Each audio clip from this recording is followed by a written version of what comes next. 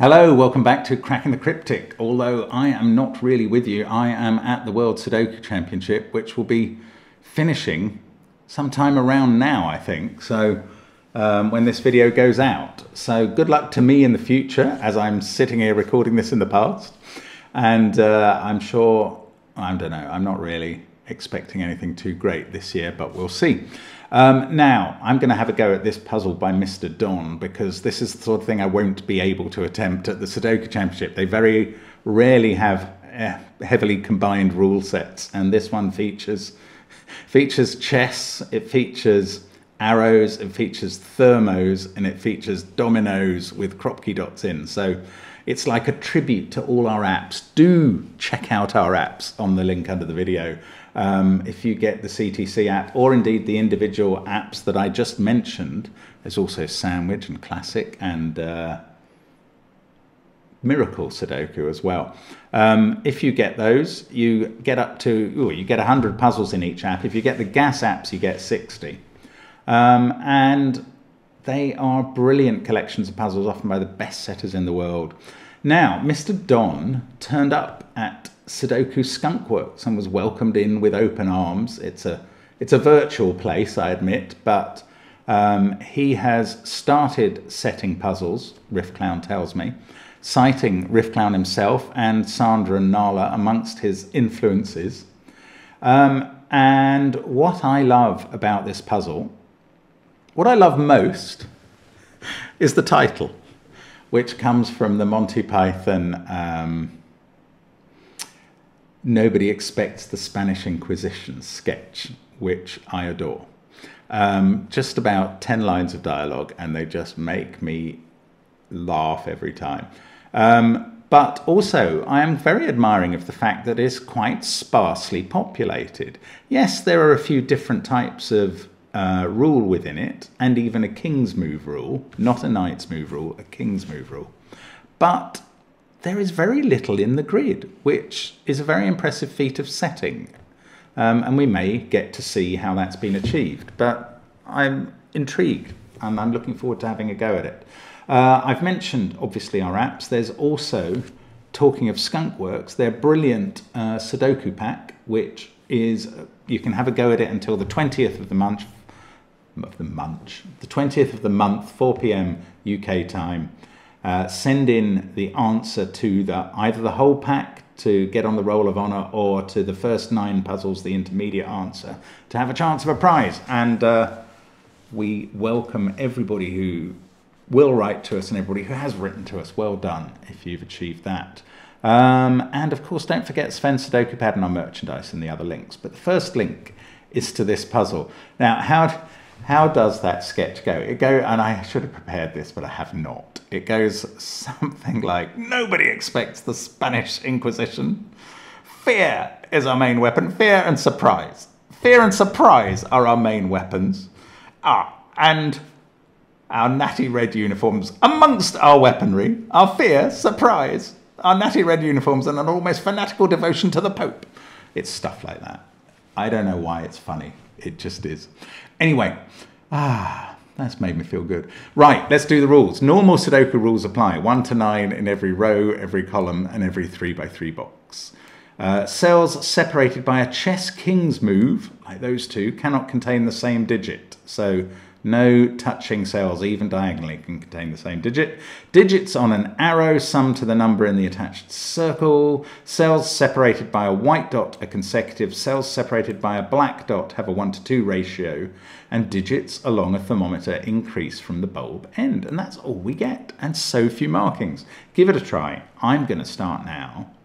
Let's get cracking.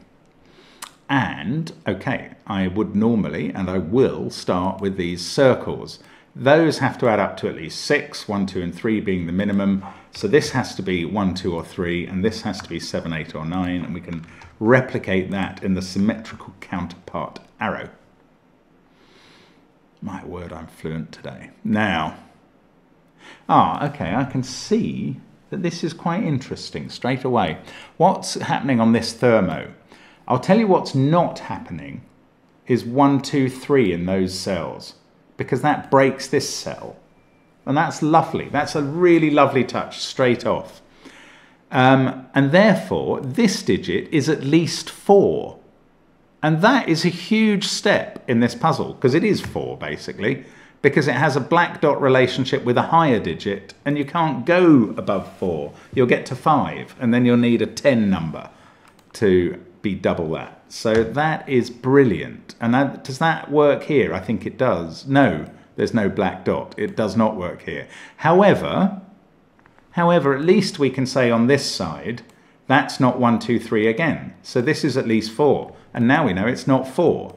So this is 5, 6, 7, or 8, and this is higher. And that is a fun start.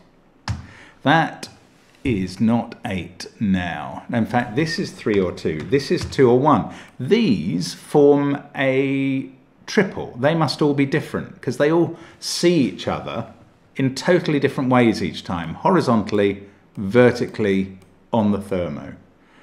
That white dot... Oh, we need another one from 1, 2, 3. That is the same colour, cell, digit as that one. And I whip out my palette. I should have used natty red, shouldn't I? 2 must be in that pair because it needs an even digit. So that is 1 or 3 now. Now, can we do... I don't think we can do the same sorts of things up here because this has a lot of candidates. No, I don't even want to. Right, there must be a 1. Yeah. There must be a 1 in that set of digits because they can't add up to more than 8, given that they've got to add that cell and any set of 3 digits, which are all different, that don't add up to more than 8, need a 1 in. So much more importantly, there's a 1 there somewhere, and now we can untangle what all of these digits are down here, these low digits. There we go. 3 turned out to be purple. We'll get rid of the colouring. So what's this? This is high enough to not be 1, 2, 3, or 4. I'm going to put 5 or 6 as candidates, and I'm almost certainly not going to allow 5 there, because 5 or 6 there means this has gone up to 9, but these have to be consecutive, so I think there have to be a 1, 2 pair, and that is now 6. And that's lovely. On we go again.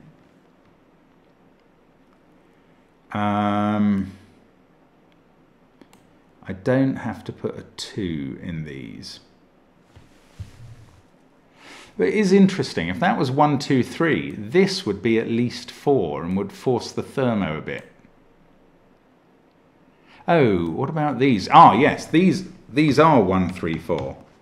That's the lowest they can be now. I've got the 2 there. So that's a 9. That's not 9. That's not 8.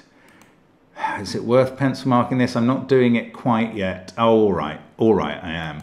Because this can't be a 1, I've just remembered. So let's put 2, 3, 4, 5 in there, and 3, 4, 5, 6 in there. And in fact, it can't be a 3 because of the 3 lurking the other side of the box. So now this hasn't changed that. 4, 5, or 6 there. This is 4, 5, 6, or 7.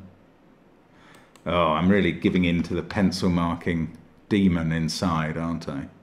This can't be 1 or 3, so let's say 2, 4, or 5, and this can't be 3 or 4, so that's 5 or 6. Oh, that's interesting. This has to be at least 2, and this is therefore more than 2, but it sees 3 and 4. So we've gone up to 5 or 6 there. We can go up to 6 or 7 there, and 7, 8, or 9 here. Now, that can't be 4 anymore. Oh, so the thermos are kind of having a bouncing effect on each other. 6 there. That is now a 5, 6 pair in the box. Oh, that's pretty. 7, 6, 5. That can't be 5. This can't be 7. This is now 7, and that's 8. And this thermo ends 6, 7, 8. Ah, it's clever. It's a clever, clever puzzle. And if you're wondering why does Mark go on about things like not much marking in the grid, try setting this sort of puzzle yourself. And do try, because it's fascinating, but it's also rather difficult. And Mr. Don has made a fabulous job of it, if I may say so. based on the evidence so far. Right, now what next? I would like to know what these digits are. How can we determine those?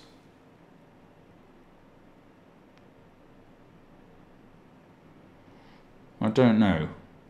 6 though. Can't be in those cells by Sudoku. Can't be in those cells because of arrow rules, basically. They would add up to at least 10.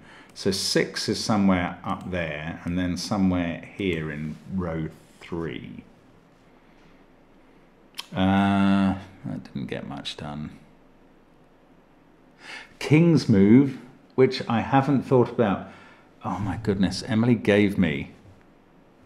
I've got it around here. No, I haven't. That's very poor. I should have got out my chess king that I've been given to remind me, because I haven't thought about it at all yet, but it is time now. Look at that. 1, 3, 4, all looking at that cell. That's a 2. Oh, this is going to ease things. That 8 is looking at that cell, so that's 9. Look, central box suddenly finished. And that 4 we've just put in, actually, and that 3 determine how we put those in. Now, the 1 up here can't be there. 1 is there. This can't be a 1. That didn't need the king's move. Look at this. This can't be 1, 5, 3, or 4. And we can't, well, it can't even be 6. So that's a 2. Here I'm not so sure. That can't be 2 anymore. So these 2 add up to 6 between them. If that's 2 or 3, and I think that's right, this is 3 or 4, but they could both be 3s. There will, of course, be a repeat digit on the arrow. Now, some of you will be looking at the Fistemafel ring and trying to take it into the corner boxes, but I'm not doing that.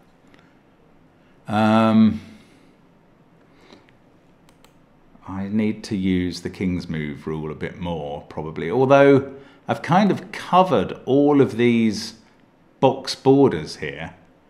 So that's where the king's move is at its most powerful.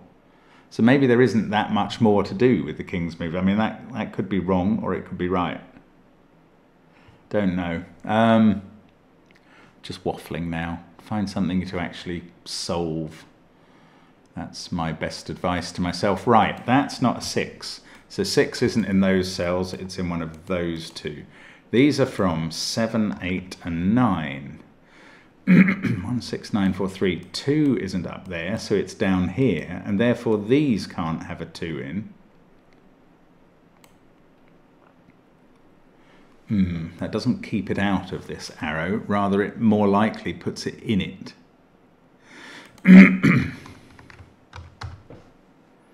These are from, those are from 5, 6, 7, 8, but they can't have a 7 in apparently because of the 7 that must sit here. Oh, so maybe that's the thing to do. There has to be a 4 in one of those cells, so these can't have a 4.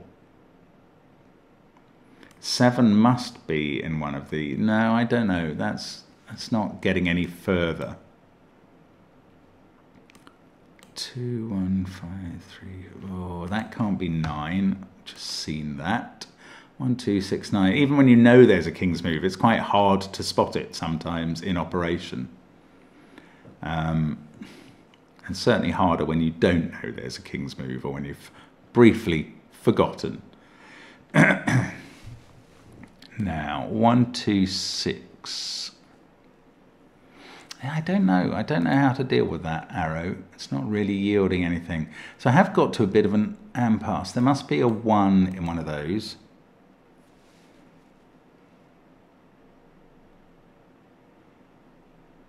Nine is in one of those 3. That's not the sort of info I want. 3 is somewhere down here. 1, 4, 8, 5, 9, 7. That is 2, 3, or 5. Oh, gosh, I'm not sure what to do. Oh, 6 is an X-wing, isn't it? There's a 6 in one of those cells and a 6 in one of those cells. And that's going to use up the 6s in columns 8 and 9. So 6 can't be there and must be in one of these pair. Now 6 must be in one of this pair, and that means 6 can't be here. So they must be there and here. Did I not manage to write the 6 in? Oh gosh, I'm losing control of my buttons. Right, where does that get me?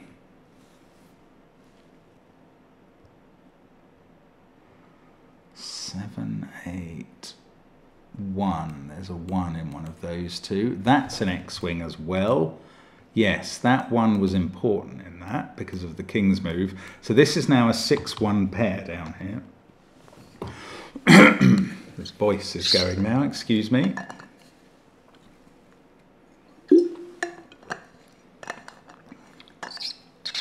Now, we have a 2, 3, 4, 5 quad up the top of column 7.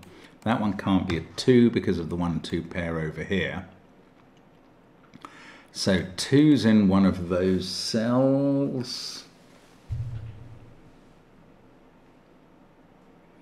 I don't know. I mean, disentangling those two is actually quite important here, and I don't know yet how to do it. But 1 has come off the arrow, so that is a 2, 3, 4 arrow. 3 has to be in the bottom row, so it's in the corner, proving its position and maintaining its religion. This is a 5, 7 or an 8. 3 there, oh no, 2, 4 pair sorts out 2. Oh, I hear the neighbour's dog going off on 1. 4 there, 4, 1, 3, 2. This is 5, 7 or 8. That doesn't look all that helpful. Well, hang on. Yeah, look. 5, 7 or 8 remaining in the column, and that's now a quadruple. So that's not 6. We know where 6 goes. It goes there, above a 3, 4 pair. And also there is a 5 in one of those cells, so there can't be 5 in these, and that puts 5 on the bulb in column 7, and that puts 5 by king's move into the top row. That fixes this as a 7. By king's move, that sorts out almost the whole of box 2. That's a 3, 4, 8 triple at the top. That has to be 2 now, and that fixes the arrow. Isn't that beautiful? Oh, that's really elegant stuff. 4 and 8 here, we can decide which way round because of the king's move, which has really come into play suddenly. I think I remembered it about at the right time. I mean, I'm not trying to pat myself on the back, I'm just relieved, frankly. Now, what else have we got going on? That is a 4 in the column. Yes, okay, so the row up there finishes. That can't be 8, so that's 8. That makes that, in fact, that has been 8 for a little while. I just hadn't seen. This is now an 8, 6 pair. Oh, we know the order. That puts 6 in the middle, in box 4 rather, in the middle row. That's 2 or 3. That's 1. Oh, both of these are 1 or 2 because they can't be 3s, so that is a 3. 5, 3. That's not a 3 now. 3, 6, 4, 1, 8, 7, 5, 2, 9. I'm not sure. Maybe there is something. Oh, I can finish this column with a 5. That places 5 in box 8, all on its own. King's move is sometimes much more powerful. You always think it's less powerful than knight's move, but it sometimes has hidden strengths. Although we're largely finished with it now, I think. 4 is placed there. That can't be a 9. These are from 1, 7, 9. I think everything is done on the markings. Obviously, we haven't resolved those yet, but nothing to see there move along. Now, these are from 4, 5, 9 and must include a 4.